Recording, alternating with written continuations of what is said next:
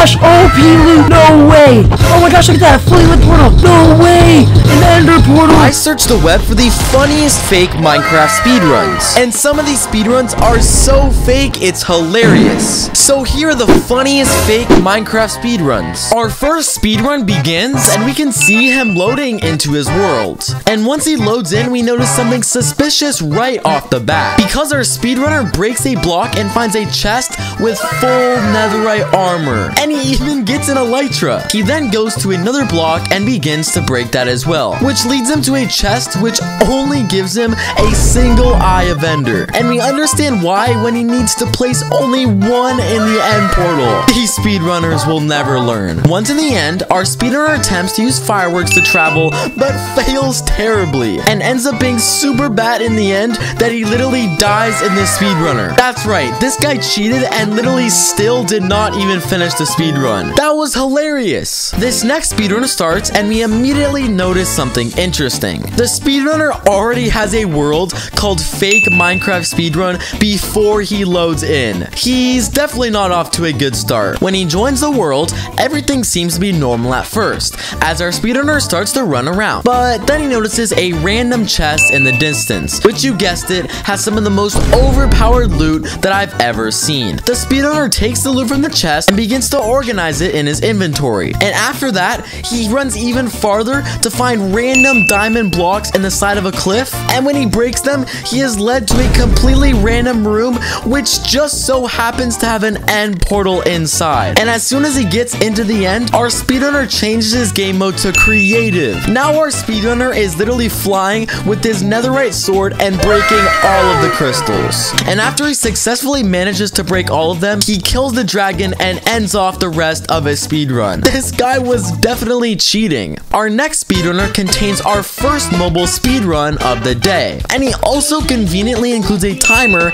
in the top left corner, so we can see if he cuts the video. Our speedrunner makes his way into water and into a nearby village, which isn't too suspicious. And he goes to loot houses to try to find beds and maybe loot from some other chests. And when he finally reaches this house, he is greeted with some pretty overpowered loot. And this is starting to get a bit too suspicious. After putting on some armor and equipping his bow, our speedrunner exits his village just to find an end portal sitting on the grass. And on top of that, the end portal is already filled in with full eyes of ender. Our speedrunner then enters the end and starts to shoot the dragon with his incredibly overpowered bow. And after finally killing the ender dragon, he is at a miraculous time of under 4 minutes, which would literally be a world record if he wasn't cheating. The next speedrun starts with our speedrunner literally facing straight up. He then turns around and finds a dirt path that leads directly to a village. This is getting weird. After a while, the speedrunner types in chat that he's feeling lucky, and he then proceeds to dig down at a random hole, which just so happens to drop him into water, and next to him is a fully lit nether portal. And when he spawns into the nether, he spawns directly into a fortress. I can't make this up.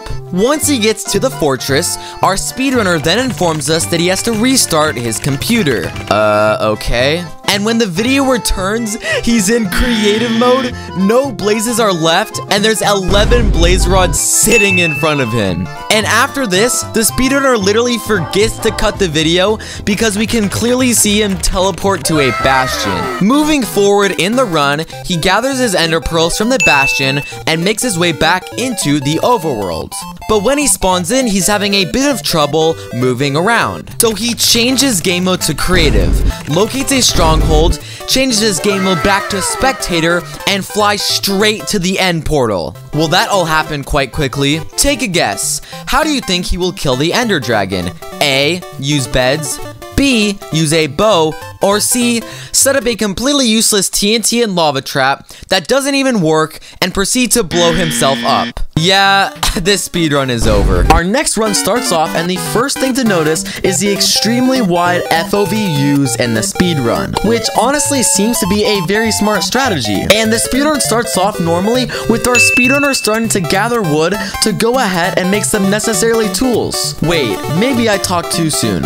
What is that random emerald box doing in the distance? Okay, this has gotta be one of the funniest things I've seen in a speedrun. Somehow this random pig just gave him a bunch of completely overpowered gear which he uses. Our speedrunner then makes his way over to another very strange looking statue in the distance. And like the first one, this is also fake as it ends up being a giant ruined portal, accompanied by a random emerald tree, which is obviously not a real thing in Minecraft. After harvesting the tree, the speedrunner also finds a chest right underneath it, and this chest contains a netherite sword and a bunch of TNT for the speedrunner to use later, as well as a bunch of obsidian to conveniently finish the giant ruined portal that is definitely not real. Once he fills in the nether portal, our speedrunner makes his way over to the nether, and straight away finds a bunch of gold in a random wall in the nether. He also finds a strange box that just so happens to contain a piglin for him to trade with. And what do you know?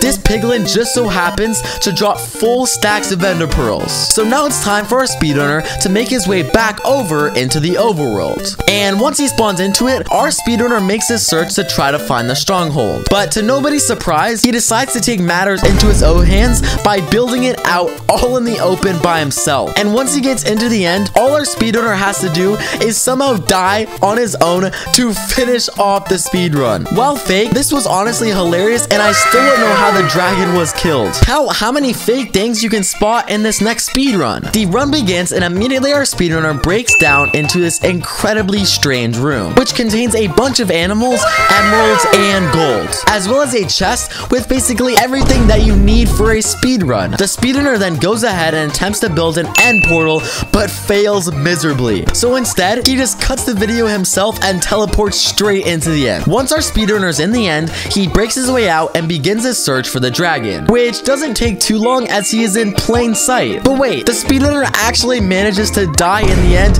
even with all of his overpowered gear. Honestly, he kind of deserves it for all of the fake things he did in the speedrun. This next speedrun wastes zero time in revealing that the speedrun is fake, because the speedrunner literally starts off the video by spawning directly into a village. And what do you know? The first chest that he opens is completely 100% fake. I can't take this anymore. The speedrunner exits the first house of the village and out to a random hole that he finds in the ground. And after digging down, we see that this exact same path just so happens to lead directly to a pre-lit end portal. These speedrunners never learn. The speedrunners enter the end to a perfectly built staircase waiting for him. And somehow the speedrunner also has fly on, so he literally just flies around the end to try to break all of the end crystals. After successfully breaking all of them, he moves his focus over to the ender dragon himself. She has a very easy time killing after spawning in beds from creative mode and destroying the dragon. And after that, he simply jumps in and finishes the speedrun. While hilarious, this was clearly fake.